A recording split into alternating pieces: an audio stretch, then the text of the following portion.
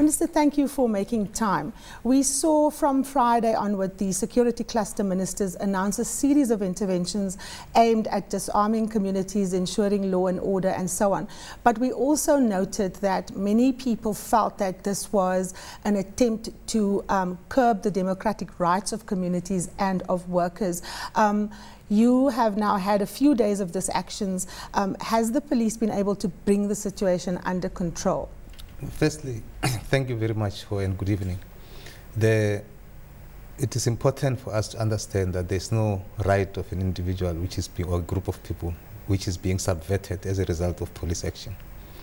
The statement from the police was very clear that they're only going to deal with those issues which are illegal in themselves, and there's no right which is illegal and which can be claimed by any individual. So therefore there's no subversion of any rights. Obviously, people are likely to complain if sometimes the police begin to act in the manner in which they've been instructed to act.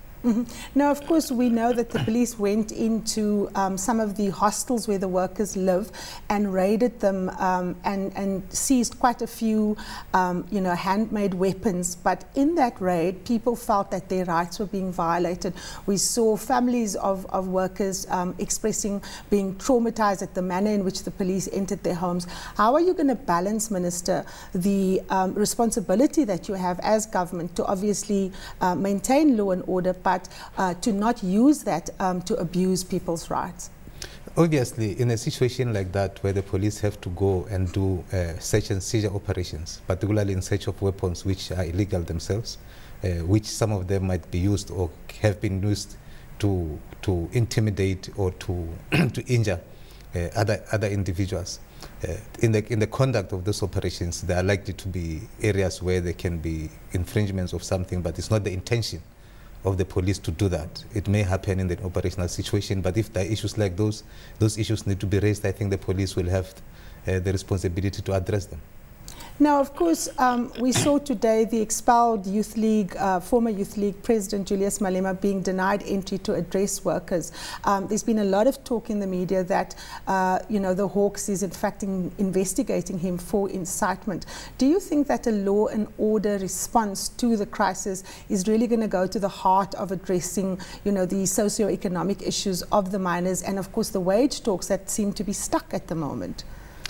The actions by the police is to stabilize the situation so that proper negotiations could take place without any form of intimidation. If people gather, they march, and if that is legal, they don't carrying weapons, they're not intimidating anybody, there's no way the police can intervene in those areas. Two, you know that from the start after the shooting of the miners who died, or the people who died there, not all of them have been miners anyway. But from the start of that, there are lots of people who have been moving to address these workers. And some of them have not been very helpful in the manner in which they have been handling the situation. So it's not only Julius Malema. The statement by the government said, we are going to investigate as to whether are there individuals who can be charged or who can be found to have violated the laws in terms of incitement to violence in that area. So it's not Julius Malema, it's anybody, whether you're a union leader or anybody who does that is going to be taken care of. Now, of course, the shooting of the 34 mine workers, or people who gathered, some of whom were mine workers, was after 10 people had already been killed. Many people were wondering why it took the state so long to react, given that 10 people had already died, and that previously we had a strike at another mine where there was also violence. In the government's assessment of the entire matter, is there a realization on your part that you could have acted earlier? It will depend as to what acting earlier would mean, because you must remember that 2 of the first 8 who have been killed were police themselves. So it means police were there taking care of the situation. Unfortunately, some of them died in the process.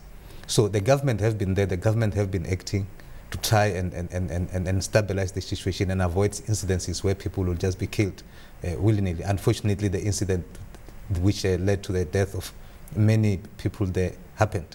But the government have been there, the government have been dealing with the situation.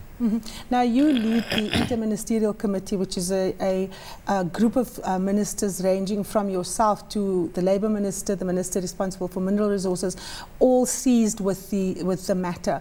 Give us an update. The last time we heard at the Cabinet Lekgotla, you had decided to divide yourself into task teams to deal with separate components that make up the crisis. Where are you guys at with the work that you're doing? As we said, our first responsibility was to try and assist the families of those who passed away and look for those who are in hospital, and to try to make sure that area has been catered for. So that has been done.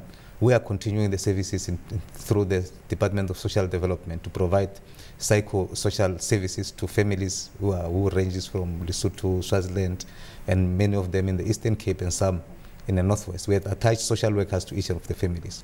We will be receiving a report tomorrow from the teams which we said they need to go and look at the profiles of these families so to see what type of intervention and assistance they could get the survivors of those who died. In the meantime, there was a group which is led by the Department of Labour, which has to facilitate the negotiation process, and we think that has been done. The negotiations are continuing. There may be hitches here and there's the nature of negotiations to do that, but that process is continuing, and hopefully the mine owners and the workers will be able to find each other in terms of what needs to be done. Now, of course, one of the glaring issues that the entire saga exposed was the living conditions of mine workers. And of course, we know that we have charters that is meant to guide and navigate the way in which companies contribute to the social well-being of workers. The President in Parliament last week took Lonmin to task for lagging, what the President said was lagging behind in terms of other companies of what they provide.